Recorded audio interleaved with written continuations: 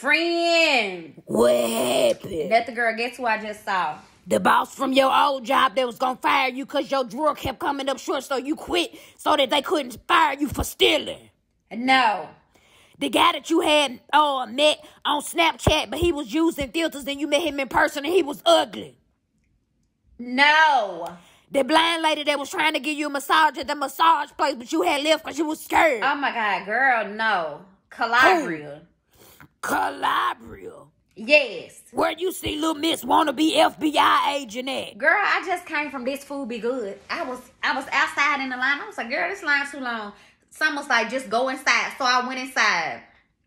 Girl, some was like, turn around. So I turned around.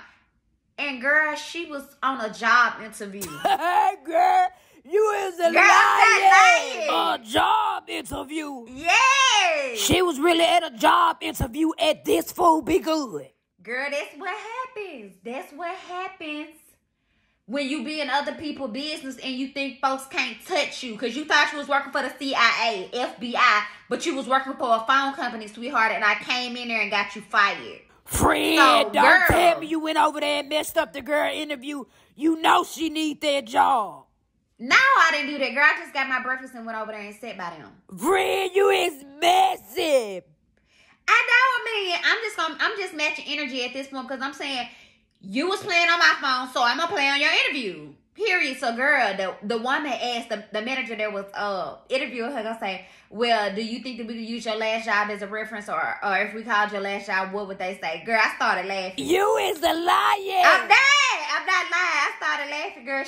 It looked like she had saw a ghost, like I was about to come over there and say, oh, well, you know, she was playing on my phone and she gave out private information and stuff like that, blah, blah, blah. But I ain't saying that, so I just got finished eating because I had got tired of her stumbling through this interview that I'm sure she did not get.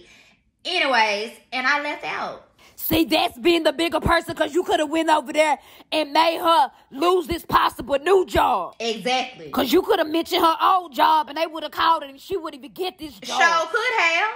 You a good person, friend. You better than me. Y'all gonna learn to stop playing. It's just like, girl, why are you obsessed with me and you're not even the one that's pregnant? Your friend is the one that is pregnant.